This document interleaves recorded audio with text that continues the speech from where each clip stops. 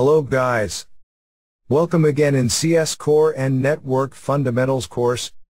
We learned in the previous lecture that all mobile operators nowadays uses the horizontal network architecture, where any network consists of connectivity layer, control layer, and finally application layer.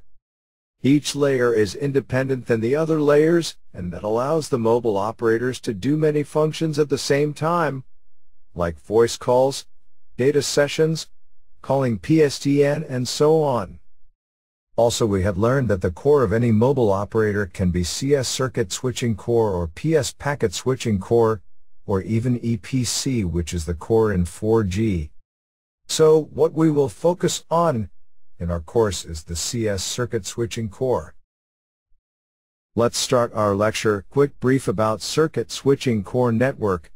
Upon completion of this lecture, you will be able to understand that MSCS is the main node in circuit switching core networks.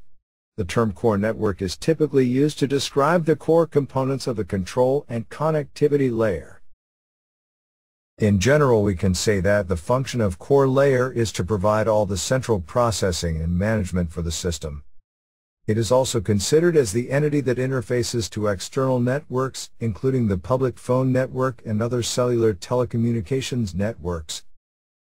The core network in the CS domain consists of the same three layers we talked before about: connectivity layer, control layer, and finally application layer. In the CS core, I want you to understand that the term CS means circuit switching, as I will be repeating this term many times. So, in the CS core there exist nodes which handles the signaling plane, and other nodes which handles the user plane. Mainly the connectivity layer nodes carries the user plane traffic, while control and application layer nodes carry signaling plane data. The main key nodes in the control plane is the MSC server and HLR home location register. Both of them together allows the subscribers to do the needed voice calls and store subscriber data. However, the key nodes in the connectivity layer is the Media Gateway MGW. Its function is to carry user data traffic internally inside the network or externally to external networks. Finally, the key nodes in the application layer is some nodes for charging, and also we have the EIR for handset authentication and FNR flexible number register.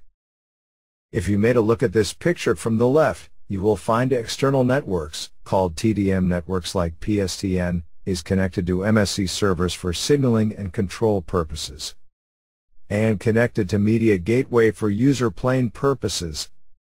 That means if there is a connection with external networks, the signaling messages transfer will be done via MSC server and the TDM network itself, while the user plane traffic transfer will be done via the connection between Media Gateway and TDM network also. That's for the connection with external networks. Let's see the scenario if a user needs to make a call to other user. The user will send his control messages. The control messages here is the call setup procedures that needs to be done before the call.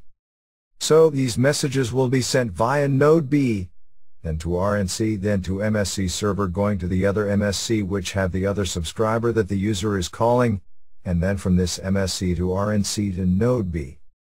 At the same time there is control messages going from the MSC server to the Media Gateway, to ask the Media Gateway to provide resources to carry the user data traffic. Once the Media Gateway allocate resources, the user plane traffic will begin transferring from user to node B to RNC to Media Gateway, then to the Media Gateway of the other user, then to RNC, then to node B, till reaching the other user.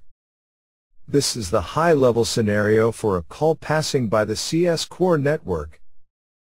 Finally, I don't want you to worry, as we will discuss all of this and the functions of all these nodes in details in the next chapters. That was just a quick brief about the CS core network. See you in the next lecture.